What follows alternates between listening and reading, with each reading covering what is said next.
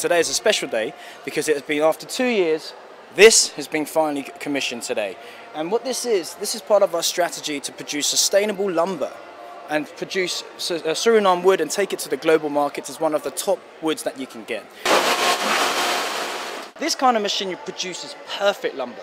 It is as straight as you can go, like an arrow. And that is really what we need to do. Promote Surinamese wood not only as a good and unique wood, but also the lumber that they produce is the top quality lumber. The plan is early next year. De komst van Greenheart, dat verwelkomen we, zolang wij dus de voordelen ook daaruit hebben. Zij komen investeren hier, dat hebben we altijd investeerders nodig, maar er moet voldoende aan de strijkstok blijven hangen voor het land en voor de mensen ook, en zeker voor de mensen hier in het gebied. En verder hebben ze dus duidelijk aangegeven, en daar gaan we ook over praten, is dat er bijgedragen wordt aan het welzijn van de mensen hier in het gebied. Greenheart betekent veel, omdat kijk, er zijn zoveel mensen die een baan hier hebben. En daarnaast hebben we dan een relatie met Greenheart, dus ze helpen ons bij gemeenschapsprojecten. En ook nu zijn ze bezig met houtmateriaal. Wij krijgen ook hulp en wij denken van we gaan projecten ontwikkelen waarbij we diensten kunnen leveren voor Greenheart.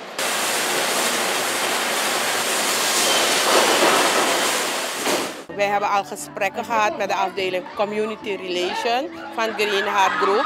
En zij willen de landbouwsector en pluimveesector een injectie geven, zodat zij de producten van de mensen kunnen afnemen en dat zij dus geen producten van het Paramaribo meer hoeven te importeren.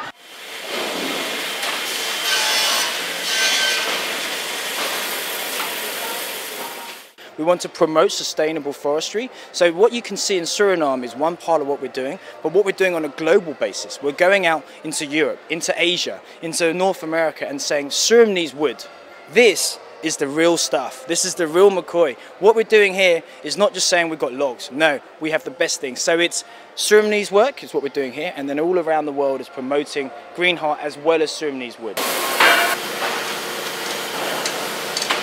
The future for Greenheart. Well, this is just the beginning. So as you can see, this is the mill 1. That's going to be mill 2, which will be ready by next year.